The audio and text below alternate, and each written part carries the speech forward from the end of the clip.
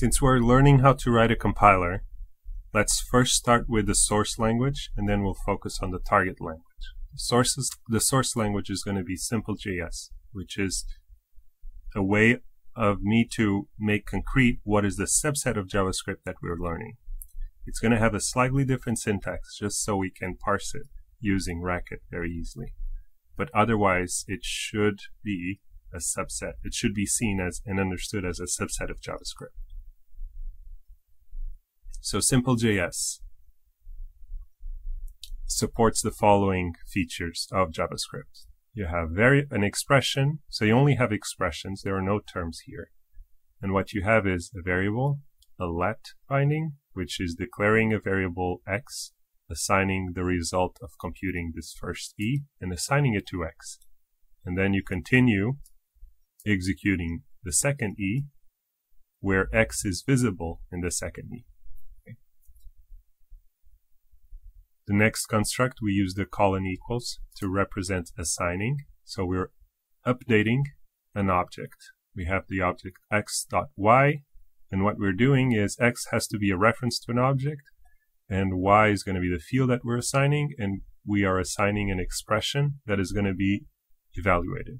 And note that x and y cannot be expressions for the sake of simplicity. We're going to assume in SimpleJS that x and y are variable names, are identifiers. It cannot be expressions, although in regular JavaScript they can be. This field, which I actually didn't explain, is loading a field, right? So it's reading the contents of a field for an object. And again, these are not expressions, they have to be identifiers. So this is object x, and I'm accessing field y. I use the dot notation rather than the brackets notation that we saw. So the other functionality that we're going to support from JavaScript is x.y, and what x.y does is it calls method y in object x. Notice that x and y have to be identifiers, and then what we see is parentheses, and we see at e and then ellipses, ... So what the ellipses are saying is that you can have 0 or more expressions. So here what we're talking is really multi-argument rather than just a single one. Then we are declaring a function where we say that a function has a name. No, actually it has no name. This is a lambda, and it takes, sorry, it's not a it is a named function, so the name is missing from here actually. I'll fix it in the slides before I upload it. So this should be function and the name of the function, and then the arguments. And then the body is going to be an expression, which could be another function inside of it. It could be a class defined inside of it. It could be anything. The other thing that we're going to support is the new construct that we learned. And you can have any expression here, followed by parentheses and comma separated expressions. Then we're also going to support the class constructor. So we can write class, and then we assign it to a variable, but then we have extends, and then we have an expression. We have a single constructor and 0 or more methods. And each method is just given by a name, and the arguments are, of course, the parameters are, of course, identifiers, and the body is an expression. So now I'm just showing you code in JavaScript and how we would represent it in JavaScript. And I want to highlight a few notable differences. The first one is, of course, the syntax, where you see this is the JavaScript syntax, and we're using an S expression-based, parenthesis-based syntax, just so we can parse it using Racket. So now we can see all the various different things. So functions are anonymous. They do not have names. So if I want to create a function shape, what I have to do, I have to assign it to shape. So I do let shape, and then I create a function, and inside a function I have access to the this, right? So this is visible here. And now the set exclamation mark is the same as an assignment. So it's how we mutate an object. So we say that I want to mutate this.x, and I want to assign x to it. And I want to assign y to this.y. Okay, so it's exactly these two lines of code. And notice that there's a begin. Begin is just so you can write multiple,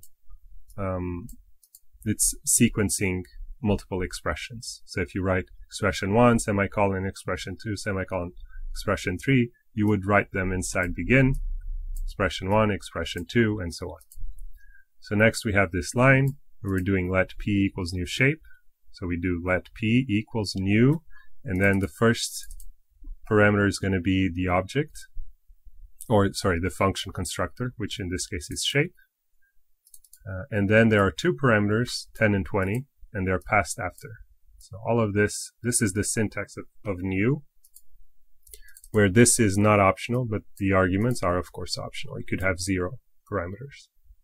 Then we have this assignment, and notice what we're doing shape.prototype.translate. And as you will see in SimpleJS, that's not possible. You cannot do multiple dots. So you have to encode it with lets. So if I want to access translate, I first need to load the prototype object.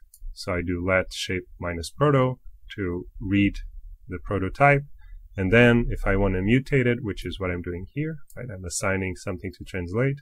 I use set exclamation mark. And this is the field I want to assign. And then what is the code? It's going to be this anonymous function. So I use function, again, a block of code. So you have begin, and then 2 assignments. So you have set, and you're reading the value this. So you have this x. And in our language, the way we do built-ins is with the exclamation mark. So that's just for, because we don't have a code for function translation, function application, as you'll see, we're only translating apply. So this is just so we can distinguish between a method call and function call. And function calls have an exclamation mark preceding it, a bang. Then how do we call a method? This is the syntax for calling a method. So you have a dot notation here, and these have to be identifiers. And then you pass the arguments right after that. And finally, returning a p is just adding p as the last expression. So the last expression is the one being returned, exactly like corresponds to the return of p. So we don't support, a return in the middle. We don't support that in SimpleJS. So this is how you would write, and I hope you spend a bit of time trying to understand, go through this example line by line, and make sure you understand your source language. So next what we're going to do is we're going to see a next example for rectangle. And in rectangle what we have is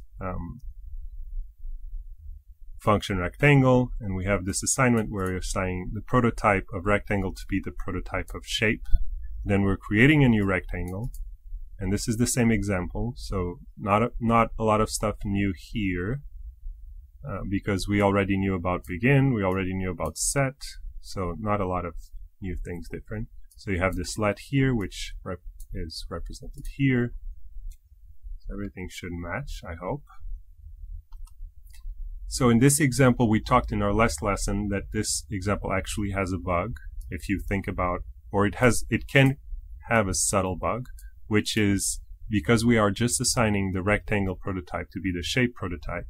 If you add a method to rectangle, you are effectively adding a method to shape. We also talked about how to fix this. And the way we fix it is we have to create a new object and inherit all the fields so that we kind of copy, under quotation mark, the prototype of shape and assign the result of that on to shape. So how do we do that? We don't have a way to represent this literal the object literal, but we do have a way to encode it, which would be you create a new function, and again a function is used to create a new object, right? And then I set the prototype of the function to be shape.prototype, and then I assign to prototype a new, so that we create the object. What the new is the thing that is creating the object, and then function is initializing it, and here it's not doing anything, but then it inherits the proto field from shape.prototype. So effectively it is writing this line of code. highlighted in blue. And how do we do that? Translation is on the right-hand side. I do hope you spend a bit of time trying to understand what's going on, because it's going to be crucial for homework 8.